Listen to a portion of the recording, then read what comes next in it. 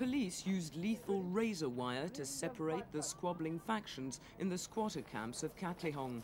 Some 3 kilometers of wire was used as police held a meeting with local leaders on the unrest. In Katlehong itself, the cleanup began.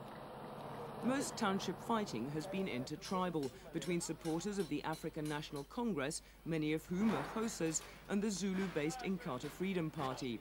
But the violence here was only between Xhosas, reportedly less political in cause than social. One camp, the Mandela village, had running water and portable toilets. The other, the Holomisa camp, didn't. The result has been large groups of men from each camp making raids and counter-raids, burning, looting and killing. This 3-day orgy of violence saw hundreds of shanties burnt down and 15 people killed. About 2,000 people have left the camps, taking what possessions weren't destroyed, and headed for the neighbouring suburb of Johannesburg. The government imposed emergency orders on Katlehong and other townships in the Johannesburg area. Troops and police patrolled Katlehong to enforce the peace.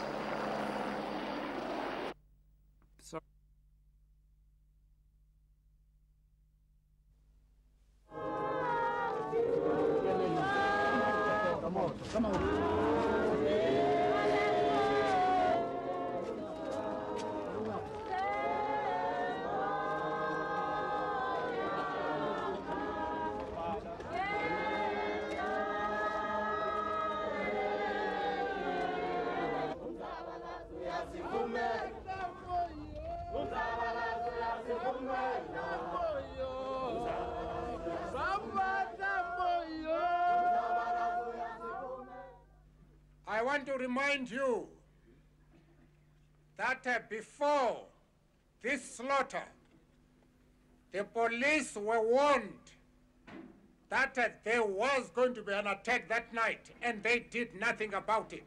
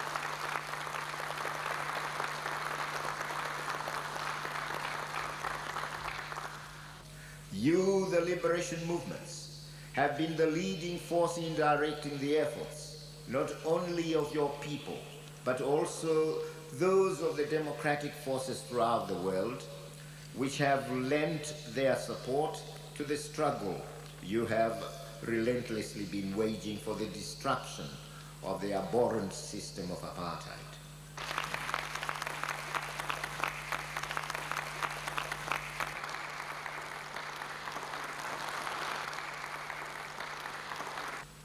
Our idea is that we should speak with one voice, not only by way of rhetoric, but by the way in which we face the problems that have arisen.